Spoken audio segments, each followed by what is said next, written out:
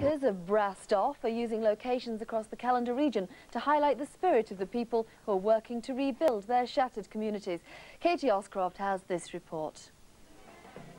Demonstrations against the government's pit closure programme united the region's coalfields.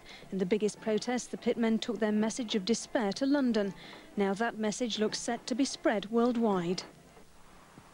St George's Church in Doncaster is one of the locations for Brastoff, a film set against the backdrop of the devastation of the Yorkshire coalfields.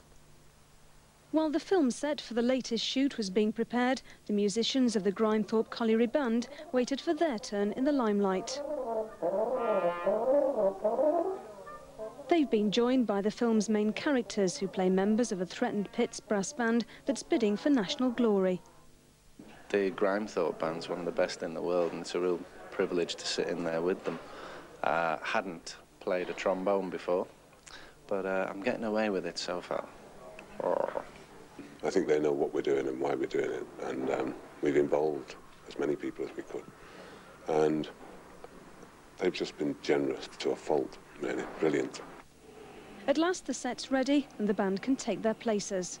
The film details how the people of the fictional village of Grimley battled to save their pit. Since the pit closures, those areas seem to have been forgotten, rather.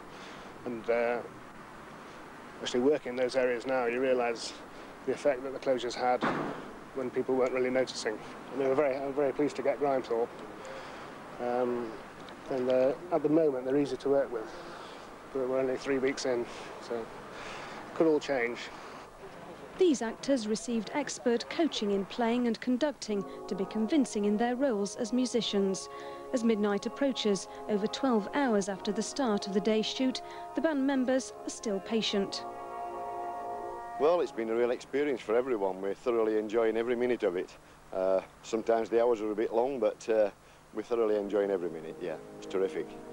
With Brastoff set for an international release late next year, the music and spirit of Yorkshire's pit villagers will be given a worldwide audience.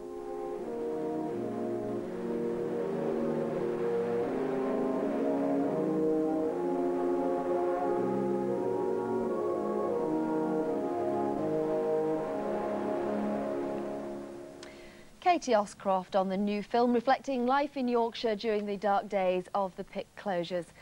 The other day, we were trying to think of all the films that have been made in Yorkshire. There seem to have been quite a lot recently, don't they? There was the Sean Bean football one. The only one I could think of was the Railway Children. We came up with so many the other day, and now we can't think of any. Much more important question for you, Christine. Who is going to win the